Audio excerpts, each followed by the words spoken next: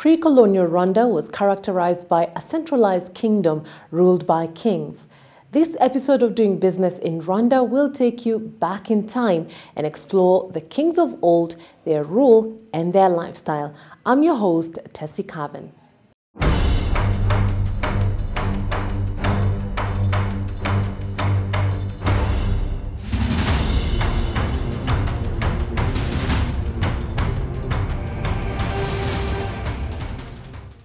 Once known as a royal capital, Nyanza was the seat of the former Rwandan monarchy. In order to preserve its rich history, the Rwandan government reconstructed the traditional royal residence and turned it into a museum. For anyone interested in learning about Rwanda's history, the King's Palace is a great place to start. Nyanza used to be the royal capital of Rwanda from the end of 19th century up to 1961.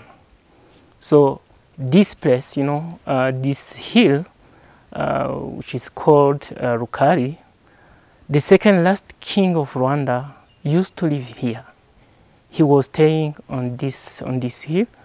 There is modern pass. Maybe you get opportunity to visit the place.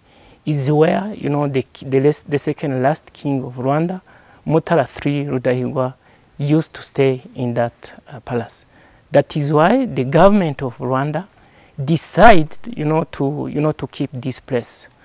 Unfortunately, when the king died in 1959, then after Kayibandi's regime, abandoned this place, was no any significance, during the First and the Second Republic.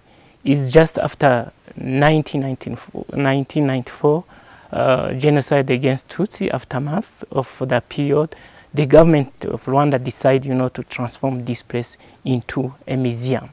This place, first of all, harbors a history about our monarchs. So basically, if you want to learn the way of the people, how people are, who the people are, you must definitely learn about their culture. So where else should you start? You must definitely start about their leaders. Who are the leaders? How did they lead? How did they go about their daily lives? How were they kind of like adored or kind of like seen in a setting of like a lifestyle in general? So this place is very, very important because it gives you a vast knowledge about kings and in relation to the people. So their leaders definitely, but still how they related to the people in general. The traditional King's Palace was an intricately thatched, strong, beehive-shaped structure that caught the attention of everyone who came across it. So beautiful was the structure that the modern-day Kigali Convention Center is designed after it. So this structure is actually, it's a replica from the original. So they had to look at the original, then reconstructed something that really looked like it. So first of all, how we lost our original palace, it was around the time of the Belgians in Rwanda, when they kind of like wanted to change the system from monarchs to presidents. So mostly we ended up losing our kings, and definitely we lost the king's home because it was dismantled, and where it used to be built, there are schools around and churches built around that premise. So this is kind of like reconstructing it to an original kind of like, nearly like original state in general. So this is a beautiful structure, I can tell you that. So it's made of like raw materials, like it's grass basically, it's bamboo, it's papyrus, so it's different kind of like materials that are raw, grown in Rwanda, that make up this beautiful palace. Most of young, Rwandans who come here, first of all, they were very, very excited to see a traditional house, like this one. They were really impressed, by the structure, the techniques, the Rwandan had, to construct a traditional house like this one. Also, even the modern palace, they don't, understand how, in 1930s, the king could live in a modern house like that one. So also the story, behind, this house, because, we showcase, different activities, performed at King's Palace, during that period. So the young, Rwandans, they really appreciate, to learn all those activities, performed at King's Palace. The King's Palace is full of royal symbols. The royal drum, for example, was an important symbol of power.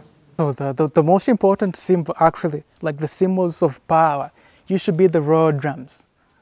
So the drums, more or less like it is, we share it within the East African community. The drums were the symbols of power.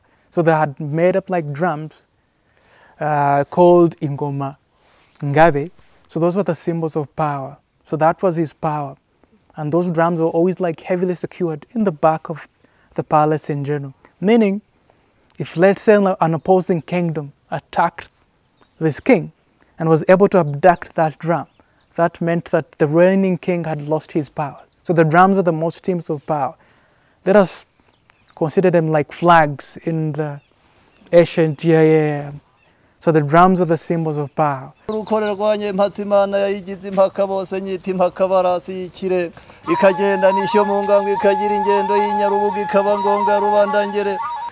elegant, long-horned Inyambo cows are a stunning sight at the King's Palace.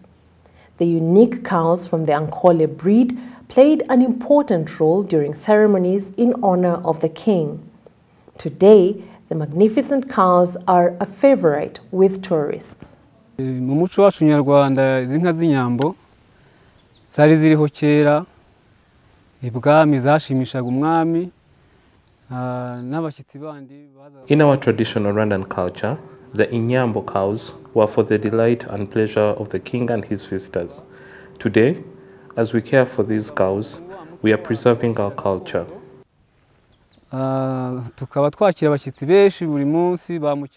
We get many tourists who come to see these Inyambo cows and are so fascinated by them that they spread the world around and turn. We get even more visitors.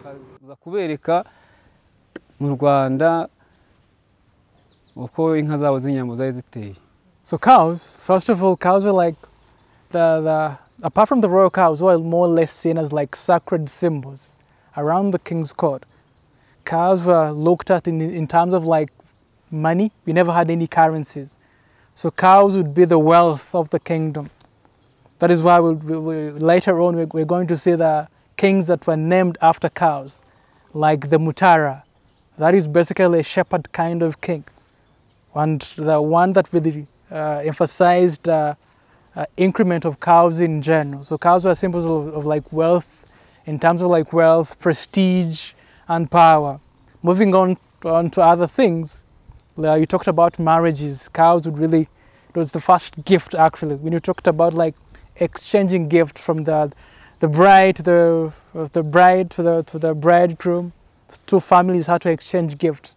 And what would they exchange? Definitely not goats, but wonderful cows, definitely. So cows would really seen as like that expensive gift you give to someone that really, first of all, respect, appreciate, and love. The popular, beautiful, and graceful traditional dance performed by Rwandan women symbolizes the Inyambo cows.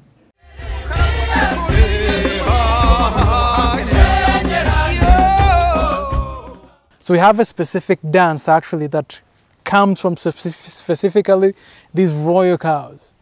So mostly it is performed by women. So specifically when they are dancing, they don't like seek to always like portray the beauty of the longhorn cows, thus raising their arms and dancing in a specific way, kind of like to showcasing the longhorn kind of like cow. So the dance also comes from these beautiful, majestic creatures also. In the 1930s, a modern palace was built and the second last king of Rwanda, Mutara III Rudahigwa, resided in it. So this is the modern palace, the king's modern palace. So the one that stayed in this palace is our second last king. It was called Mutara III Rudahigwa. So this is Rudahigwa's palace. So this is where he stayed actually from around like 1931 till 1959 when he passed away in Burundi. So this is where kind of like mostly like his life kind of like he stayed around this kind of structure. This was built in 1932.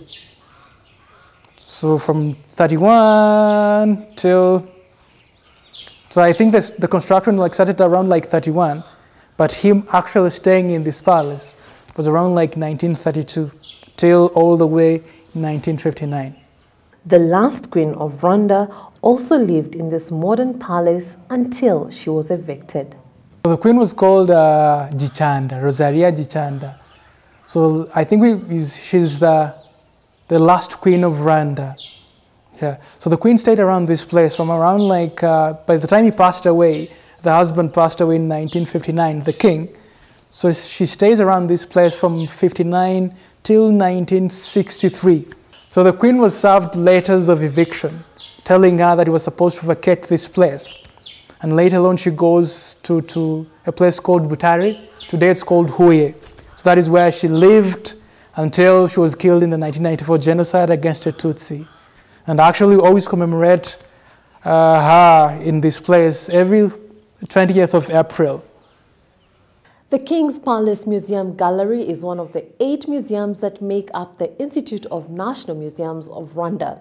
Now, the next time you are in Rwanda, make sure the museums are part of your itinerary for a deep dive into Rwanda's rich history. Thank you for watching this edition of Doing Business in Rwanda. Until next time, bye for now.